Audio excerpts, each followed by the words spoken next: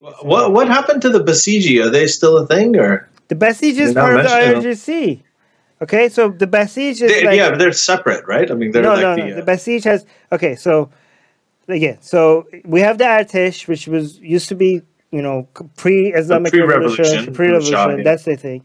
The IRGC has 5 sections, right? You have the Air Force, the Ground Force, and the Navy. Right. But the two parts that gets the most media attention is the Quds army and the Basij, right? Basij. So IRGC, for those who don't know, it actually stands for the Iranian Revolutionary Guard Corps, or something. Right? So they're actually connected to the revolution, which was made by Khomeini originally to as an anti-coup measure, but it grew to something so much bigger.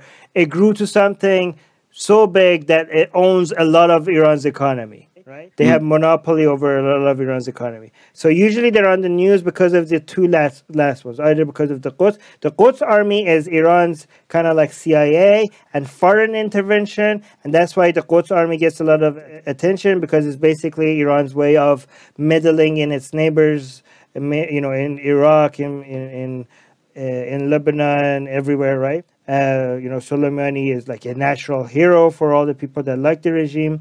And the Basij gets a lot of attention because Basij are the people that basically show up in the streets and they're not wearing any military, clothing, and they just show up and just beat the shit out of the protesters or anybody that is acting un-Islamically. So that's why they get a lot of attention as well, right? Secular Jihadists is an increasingly influential podcast with much of its growing audience in Muslim-majority countries, advocating for atheists, secularists, and Enlightenment thinkers. We want to reach out to more people. If we reach 500 patrons, we will be able to translate our shows into Arabic, Urdu, Persian, Bengali, Malay, Turkish, and other languages in these countries. Help us get there at patreon.com/SJME.